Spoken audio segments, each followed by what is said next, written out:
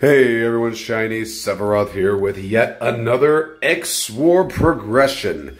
We're making quick work of Chapter 41, and I'm all here for it. So the strategy behind this team, you know what, like I said before, I see Pierre, I put Godslayer. So yeah, that's what I did here. Godslayer was put in the far right row so you can get Pierre out of there as quickly as possible, because his assassin ghost sniping attack is devastating. I went ahead and I put Einstein on this team. I think it was just out of happenstance. I was moving things around to make sure the other two teams had something to do.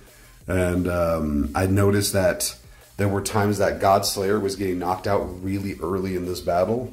So I put Einstein in, and he seemed to mitigate a lot of those issues, and I was winning like 9 times out of 10 for this battle. This was a rather difficult one, especially for rounds 2 and 3. It just ended up being kind of random if I was going to win round 2 or not, and I finally beat battle 3. We'll get into that in a moment. So this one was another I was having some issues with. Just randomly having Zeus knock out either Indira and most of the time their Zeus was knocking out both Indira and Pierre. And then there were times that their Ronin was knocking everyone out. And then there was the random times that Ivy wasn't able to stop whatever his name is, Galaxy, from taking everyone out. So I decided to put in a control redundancy with Medusa. She, compared to Ivy, she is not nearly as, or at least my Medusa is not as consistent when it comes to paralyzing people or petrifying them. But in this case, it worked out perfectly. Ivy wasn't even knocked out, and she was able to entangle key members of their team. And then Medusa went and petrified Zeus. It's the first time I've seen this happen, and it was a match made in heaven. With previous iterations of this battle that I'd seen, and when I did win, it would be coming down mostly to Indira sitting and doing chip damage like crazy. You saw a little bit of that here, but there were times that she was just, it was actually quite impressive, and I wish I had some of those on footage, but it was just sitting here. She was just sitting there constantly chipping away at them. It was really cool. Oh no! No, please tell me that it saved it. Oh, wait, we have it. Thank goodness it saved it. Wow. All right. So here is the final battle. This one was quite difficult. What I ended up doing here is I put Mecha Valkyrie on the far left-hand side so that she could chip away at camp and then take out Goddess of the Ocean. And my hope in this situation would be that Toko would take out Logan rather quickly, and which she rarely ever did. And then Forest Dancer comes in and helps take other people out. And that we can do a lot of cleaning up in round 1, so that Valkyrie and Forest Dancer can take care of Orochi and Laura during round 2. Yeah, I noticed in a lot of times that I was having issues with Goddess of the Ocean if I tried to take out Orochi first. Not quite sure how that worked out, but it did. And yeah, and I had to put Chorus in on here. Oh wow, look at that crazy glitch. Chorus for some extra defense, as well as the wallop that her Sand Golem brings into the mix. And then Lucas is here to help us survive the pre-missiles from Laura, as usual. So now we have Forest Dancer here. She's taking out Goddess of the Sea.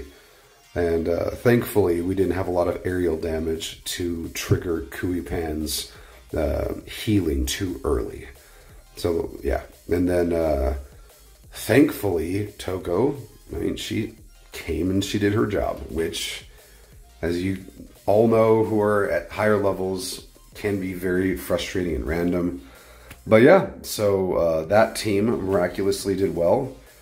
And it's because Toko decided to do her job. Just such a shame that she is so inconsistent.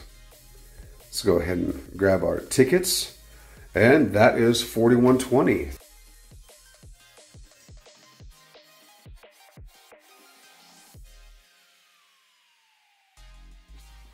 So this one here took a little bit of time to figure out. Not too much though, like 5 or 6 tries moving things around. The team that the game gave me was a little too squishy. They had Toko in there as well as some other person. But I figured I didn't need Toko in the end of it all. I really needed 3 tanks in the front row to absorb Tchaikovsky's inevitable ultimate, because everybody was hitting him so hard that he was bound to do his ultimate in round 1 every single time. The other thing I had to do was put Godslayer in the number 4 slot to make sure that he hit Van Helsing and hopefully knocked him out first before knocking out anybody else. Because for every person on his team that gets knocked out, his explosion, his self-destruct gets better. So if you want to, like right there, he was the first person to get KO'd on his team. So with that in account, his explosion is very minimal. Plus putting Lucas on this team helps ensure people won't die right out of the gate from his explosion, even if 1 or 2 other people had died first. But now it's a pretty easy battle, just using the DPS that we have to whittle away at everybody. So that's a big bonus. So you guys sit there, just whittle away at them, and bada bing, bada boom, we have ourselves another 3-star victory. And yeah, let's go ahead and see how we're doing on here. Oh, we have creeped up to number 5. Good on us. Look at that. All right. So yeah, congratulations to us. Thank you all very much for being a part of this video. I hope you're all doing well, and I will see you in the next video. Peace!